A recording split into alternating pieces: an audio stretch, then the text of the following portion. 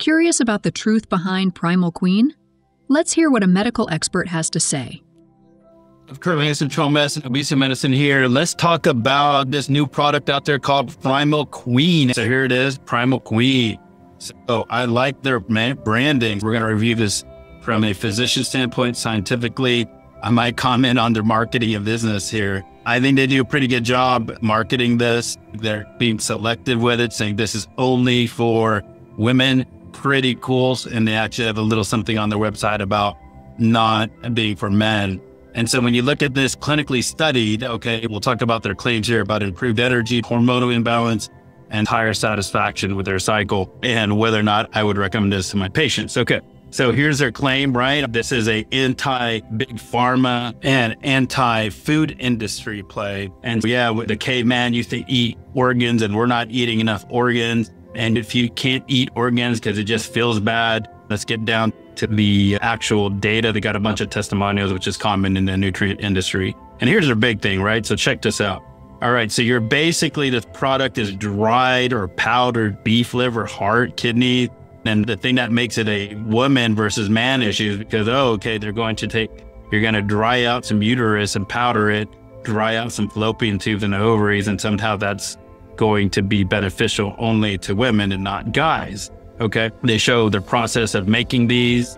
And here's the nice thing that they put in here, some other testimonials. They actually did link to some of their quote clinical trials, and that's nice. I would go down to this part. What does the product label say? So when it's non-specific, you can see here bovine, cow, uterus, cow ovary, cow kidney, cow heart, cow liver. They actually did a third-party testing that you could download, and it'll tell you what's actually in it. So let's get into that. And if you look here on their results, so they send it to a third party to be tested to say it's a clean product. They sent it to this company called Eurofin. This is actually a really good objective way to analyze this product, and I'm glad they did it. And you can see this report was in April 2025.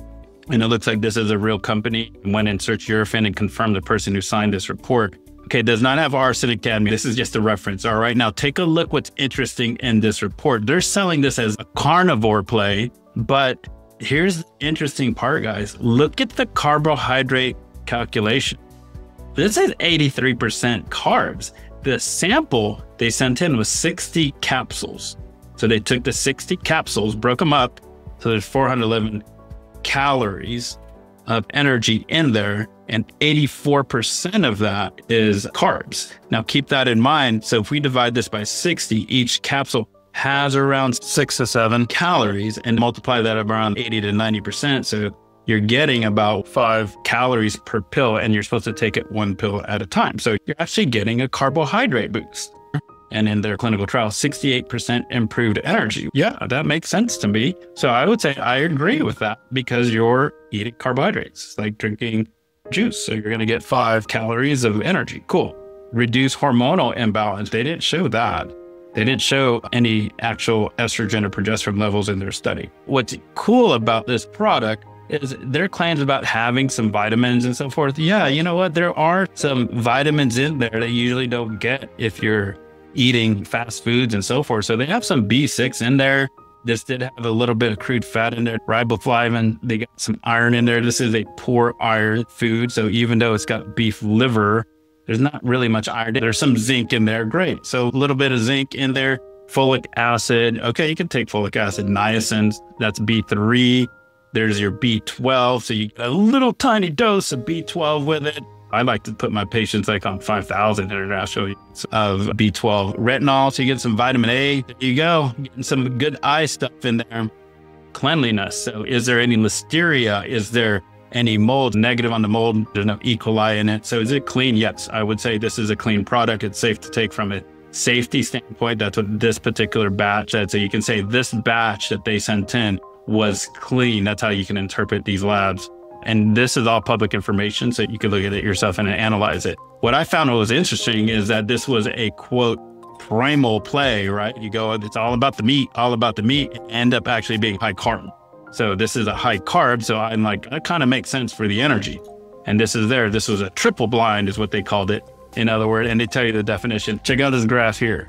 So first of all, this study was not published. It's not been peer reviewed. This is an internal study that they did so they can claim it was in a clinical trial. Sure, if they followed the IRB and they claim they did, it's not peer reviewed. Number one red flag, there's no p-value. The p-value is the stat for significance. Why is there not a p-value on there? Because I suspect that it was not statistically significant. In other words, placebo and the experimental group were the same. And I suspect at the end of the day, this is a placebo play. Maybe you get a little bit of boost of energy. Therefore, it was equivalent to placebo using this MSQ score, okay, which is a subjective score to say, did you feel better with it or not? Increased cycle satisfaction. So they didn't really give me data on that. What does that really mean? Satisfaction, probably some score, and then claim that there's some sort of hormone, and they didn't show me placebo. They didn't show me any p-values in here. So basically, they ran a trial just so that they could say they ran a trial and it was a negative trial. None of these graphs are very clear about what's placebo or not on it.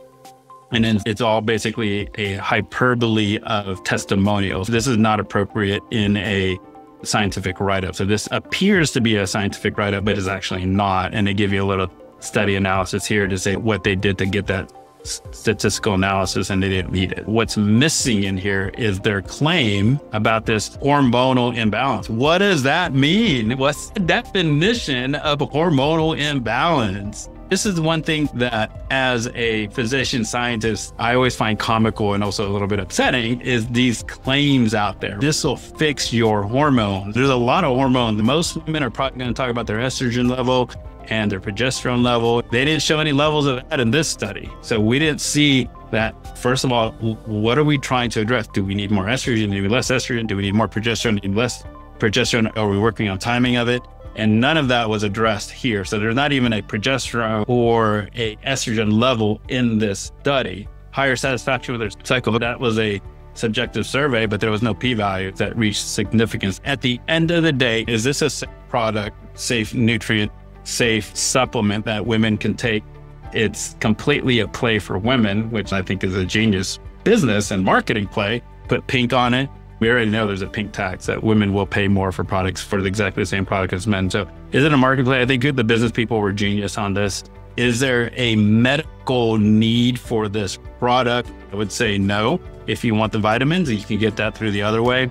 Is there a boost in energy, what they reported here? That makes sense. If you're taking a pill that has about 5 calories of carbs, are you going to feel like you get a little energy boost? Yeah, go a couple Jolly Ranchers and you probably get that same energy boost. So I would agree with that. If at the end of the day, you've got some extra money, if you're a woman looking at this and you swear by it and you believe, I think it's safe. And so for those women and my patient who brought this to me, if you like spending money on this and you know what, it makes you feel better and it may be completely placebo, then I would say continue with the product from a safety standpoint. At least that batch, they're producing this very cleanly. This falls into the category of, is it placebo and beneficial? The answer is yes, it's placebo. They even admitted in their last part of their study where it says why this matters. They actually said they did not reach statistical significance.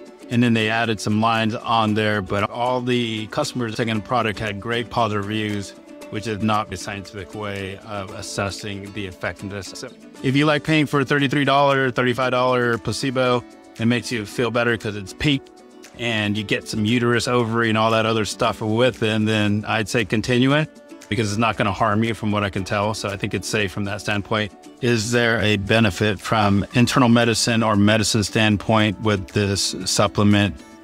The answer is no, there's no benefit. If you like taking placebo products, this is probably a very safe placebo product to overpay for, in my opinion, but the value of any product is dependent on the person purchasing it. If you are doing well with the product and it makes you subjectively feel better, then I would say continue with it.